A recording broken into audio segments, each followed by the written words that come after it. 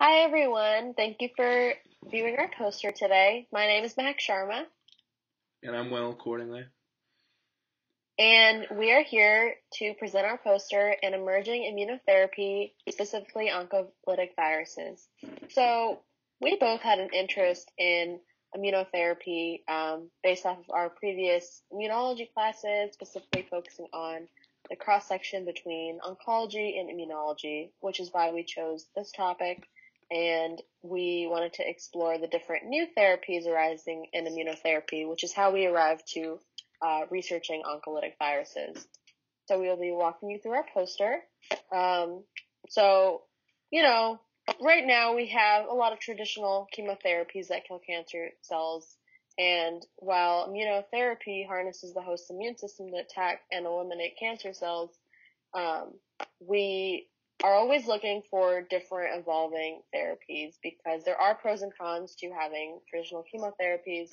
However, we want to minimize the cons as much as possible. So there has been a new research field of oncolytic viruses, which are genetically modified viruses that infect and replicate within cancer cells, avoiding healthy cells. So this is good, especially because in traditional chemotherapy and radiations, it is hard to avoid healthy cells, and they do end up getting impacted. So with this oncolytic virus therapy, you are able to better avoid healthy cells, which is why this could be a promising therapy for the future. So it works through direct anti-tumor cell lysis and initiation of the innate and adaptive functions of the immune system. So over here we have just a couple boxes of how the OVs, which I'm referring to as oncolytic viruses, work. They work through tumor-specific promoters, viral gene knockouts, and capsid modification. And they work by equipping viruses with immune activating agents. And those are just a couple listed below. So now for overview, we have key components when you're manufacturing your oncolytic virus that you need to have. So these include having a DNA or RNA backbone, and RNA typically kills tumor cells a little faster, so it is preferred. You also have to take into account the size of the virus, so that could range from a smaller virus, which is able to diffuse a little bit more readily through tumors. And then you could also have a larger virus, which is able to insert into therapeutic genes. So depending on what you're looking for, size can kind of guide you accordingly. So another parameter that we look at when we're creating our oncolytic viruses is capsid modification. And this helps with the binding of the virus to the target cell receptor entry. We also look at chemical modification, which can be utilized through things like polyethylene glycol or ethyl-based coupling of transferrin, as well as methacrylamide. We also look into pH considerations, just because the polymer complexes that are constructed are for lower pHs at the tumor site, so that they can really target the tumor site versus our other healthier cells.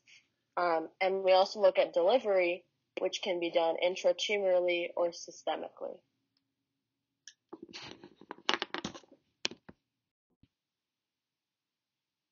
All right, so alternative approaches to manufacturing these OVs. You can develop a carrier system, and these are through tumor cell-derived microparticles carrying OV, allowing for avoidance of antiviral effect of host antibodies. An example of this is a myeloid-derived suppressor cell, MDSCs, which promote tumor regression, delivery of OVs to tumor sites while mitigating neoplastic lesions. And they are a heterogeneous population of cells that expand during cancer, inflammation, and infection, and have a remarkable ability to suppress T-cell responses. You can also partake in nanoparticle coating, which allows for longer OV survival and delayed systemic clearance. Currently, there is one FDA-approved oncolytic virus on the market. It is called telimagene laherparepvec, or TVEC. The brand name is Imlygic and it was approved in 2015. It is a modified version of HSV-1 indicated for unresectable cutaneous, subcutaneous, and nodal lesions in patients with melanoma recurrent after initial surgery. It is administered directly into the melanoma lesion. TVEC has a dual mechanism of action, an oncolytic effect, whereby it directly infects and kills local tumor cells at the injection site, as well as an immunotherapy effect through induction of local and systemic immune responses by GM-CSF. Contraindications include immunocompromising conditions and pregnancy. TVEC exhibits a higher durable response rate during clinical trials versus intralesional GM-SCF alone. There is currently research undergoing on combining TVEC with monoclonal antibody therapy for potential increased oncolytic efficacy. After the first dose is administered, the second dose will be administered 3 weeks later.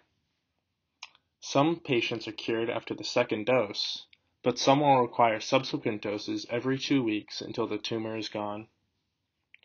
The most common adverse events for TVEC are fatigue, nausea, flu-like symptoms, and injection site reaction.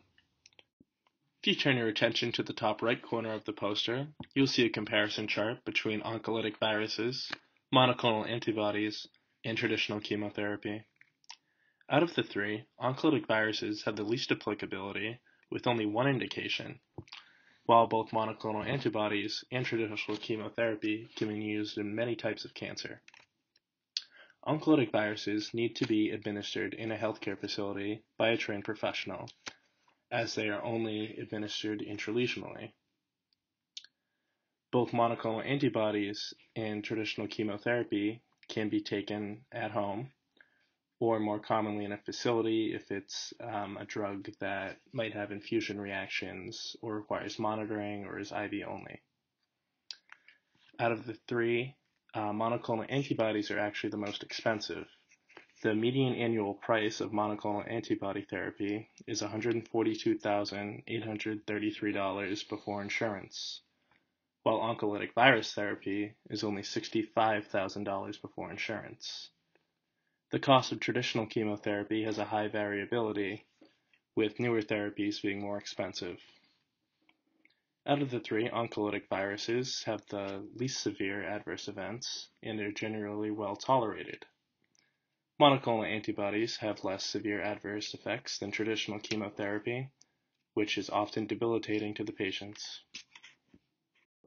We originally created this poster for a CE finale that was about preparing for disasters. This is why we included the bottom right portion of the poster, which is entitled OVs and Preparedness for Disasters. Some disasters that may affect cancer care include earthquakes, tsunamis, and a pandemic. Some benefits of an oncolytic virus in a disaster over other types of cancer care include a spaced out dosing, so you're not going in all the time, and less severe adverse events. Adverse events may be exacerbated during times of stress or disaster. Some limitations of an oncolytic virus in a disaster situation include that you have to go into a facility to receive the treatment. You cannot administer an oncolytic virus yourself or at home. You need a healthcare professional.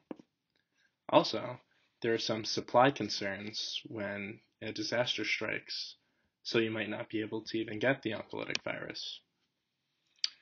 Oncolytic virus patients and providers can be ready for disaster by knowing when their last dose was received and having extra doses on hand in case of a disaster situation where you're not able to get any new doses. This will conclude our poster presentation. Thank you for listening.